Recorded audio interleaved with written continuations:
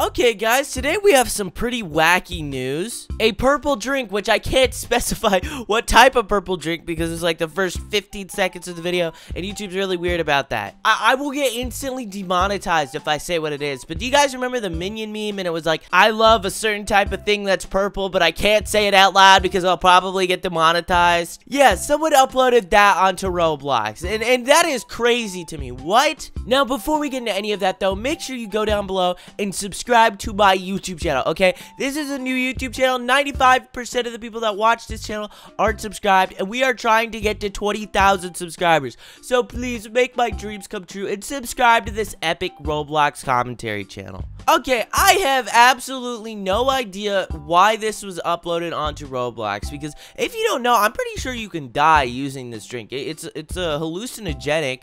I don't know if I can really say much more than that, because I'm really trying not to get demonetized. For the rest of this video, we're gonna call this substance beans, okay? This is officially known as beans. So you guys know the I love beans meme, right? And if you didn't know, that is a thing that can actually game end you, okay? It is not good. You should not try it. And the last place that thing should be on is a kids game where half of the people play are under the age of 13. What? Now, so this is the hat that was uploaded on Roblox. I think there was actually a few different hat variants of this that were uploaded on Roblox. But, you know, you could just say, maybe it isn't that. But it's the purple drink, right? You can see it. It has the little purple, you know, stuff inside the drink. But if we go to the texture file, because I swear, these developers are just never learning from their mistakes. The same thing happened with a fake Dominus. It was called Dominus in the texture files.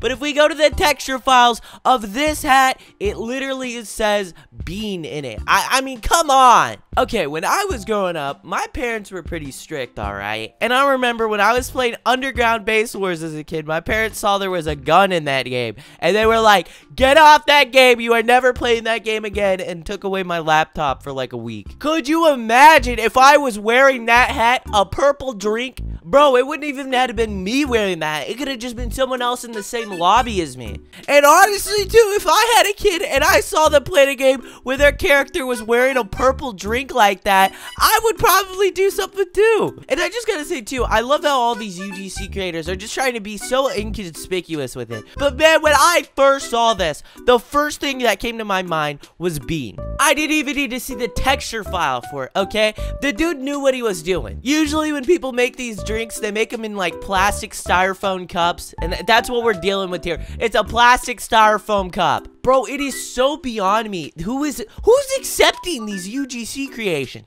Because they're accepting literal Dominuses, not one, multiple Dominuses, and just Roblox limited clones. They're accepting now literal, I can't even say it. I will get demonetized if I say it. How is something that I will get demonetized if I say it allowed on a kid's game? I swear though, I predicted this for the longest time, but I really feel like Roblox right now is like a perfectly aligned domino set. All it takes is for one of those dominoes to topple and the whole company goes down. Roblox has been allowing a lot of really risky stuff and being super lenient and not taking any action for a super long time. This isn't even about the hat anymore. We've seen people like People Make Games and Ruben Sim come out about this sort of stuff, but when something like Meep City, where there's like hundreds of thousands of kids at any given moment playing a game where the parties are filled with like stuff I can't even say. All it takes is for a concerned mother to go to one of these news organizations and then like lawmakers get involved and people have an outcry about it